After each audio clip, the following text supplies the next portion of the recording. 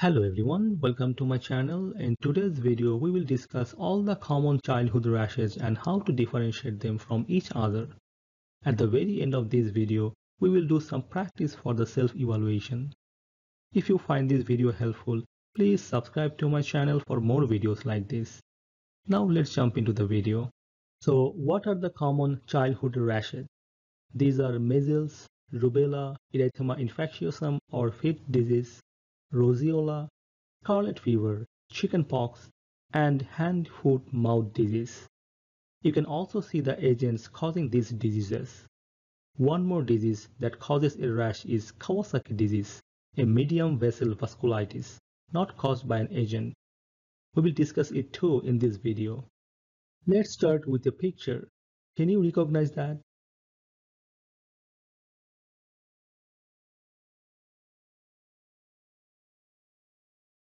That's right. This is a typical picture of measles, an erythematous maculopapular confluent rash that starts at hairline and spreads downwards with a sparing of thumb and soles. This is very important. Maculopapular rash, but does not involve the thumb or sole. On the contrary, secondary syphilis, although an STD, presents with a similar maculopapular rash, but also involves the thumb and sole like this. Now you see the difference, right? You may also see a picture of Koplik spots like this. These are tiny white spots seen inside the cheeks opposite the molars.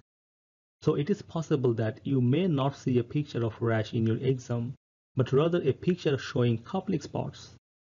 Now let's move on to the next picture.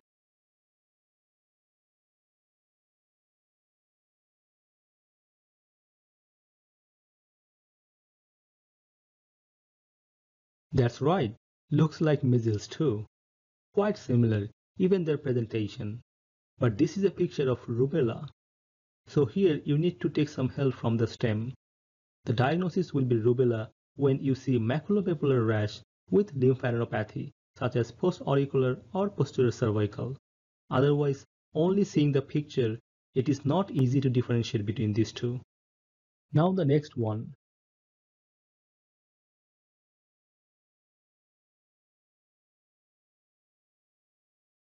That's right, erythema infectiosum or fifth disease.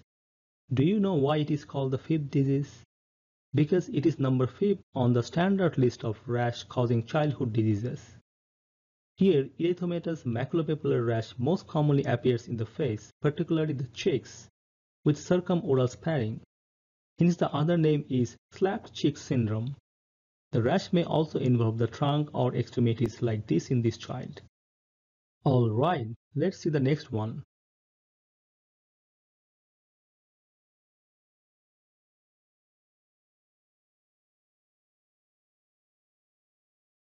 That's right, it is roseola. There is no way you can identify the rash without a history. So here you need help from the stem too. The rash is blanching, pink, maculopapular that starts at the neck and trunk and then spreads to the face and extremities. But here the main point is the rash will appear once the high fever subsides. So once there is a rash, there will be no fever. One more here.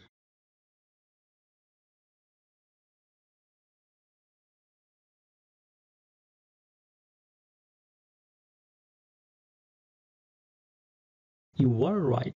Scarlet fever. Here the rash begins 1 to 2 days following a strep pharyngitis. There will be diffuse erythematous rash with small papules or bumps, which resembles goosebumps. These bumps feels like a sandpaper-like rash. So here the buzzword is sandpaper-like rash. It also has flushed cheeks and a characteristic strawberry tongue. Next one.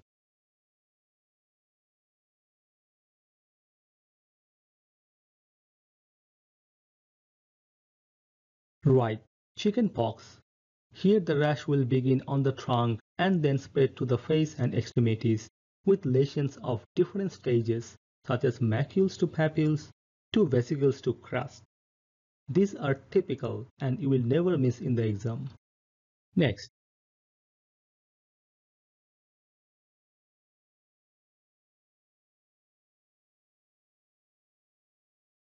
That is right, you are correct. As the location suggests, it is hand-foot-mouth disease. Very typical. Here you will see vesicles and pustules in the palm, sole, and mouth. Now the last one.